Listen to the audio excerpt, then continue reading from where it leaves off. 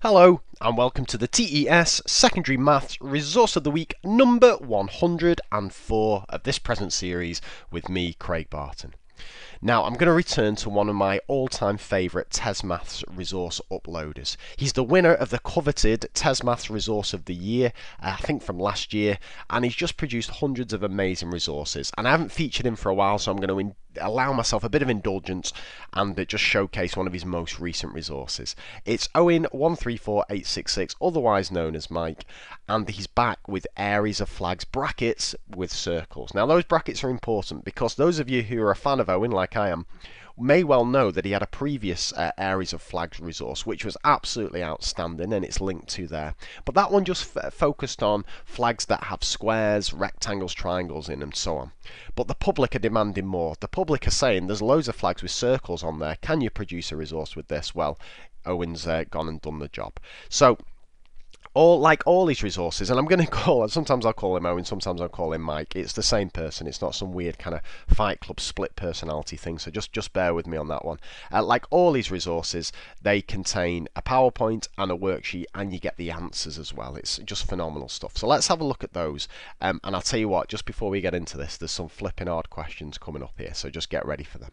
So the PowerPoint is beautifully laid out. You get a nice little starter for the students to have a go at, and as I said there, some lovely answers, work solutions step by step, nicely animated there.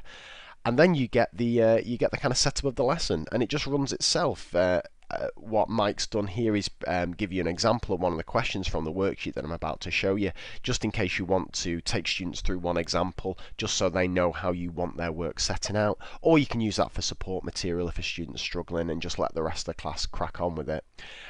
And the idea of the lesson is this. I'll just show you the worksheet. So you get loads of flags from different countries all around the world, and your job is you've got to work out the area that each of the different colours on the flag represents. And it starts off reasonably nice, where you get a bit of Japan there, and you get the radius of the circle is 2 centimeters. What's the area that's white? What's the area as red? And also try to give you answers in terms of pi, as it says there. But fairly quickly it builds up and builds up. So if we just wander down here to, let's go to the Aborigine flag there. So you've got the yellow circle fits exactly in the middle vertical third of the flag.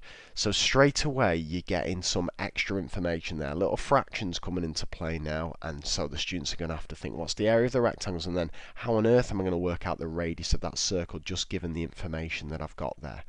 And then it doesn't stop there. Look at the Macedonia flag. The total area of yellow rays is 4 times that of the central circle, which has a diameter of 4. So it's problem solving, it's rich, it's challenging.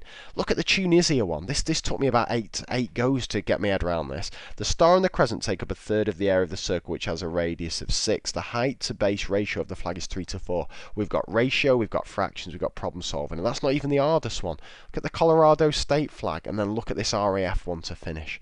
So it's a wonderful resource, and again, kindly, there's all the answers, both in terms of decimals and in terms of pi. Absolutely wonderful stuff. So when are you going to use this? Well, I use this with my Year 11 class. We're just currently revising for our GCSE, and they're a little bit dodgy, some of them on circumference and area. But it's strange because some of them are dodgy on it, as in they can't remember it and pretend that they've never even seen a circle or the letter pi before. And others are fairly comfortable with it and want pushing on and want challenging. So it's that classic situation. What are you supposed to do with a lesson like that? Well, this is just perfect for it, because everyone gets started on the starter bit, and then if I can identify that students have got problems there, I can just give them some extra work on practicing circumference and an area. Whereas everyone else can just crack on with this sheet and work their way through it. And I tell you what, if they get to the end of this sheet and they're still in one piece and they've managed to get some of these latter questions right, then I'm pretty confident that they can handle anything that the GCSE might throw their way in terms of circles and sectors and so on.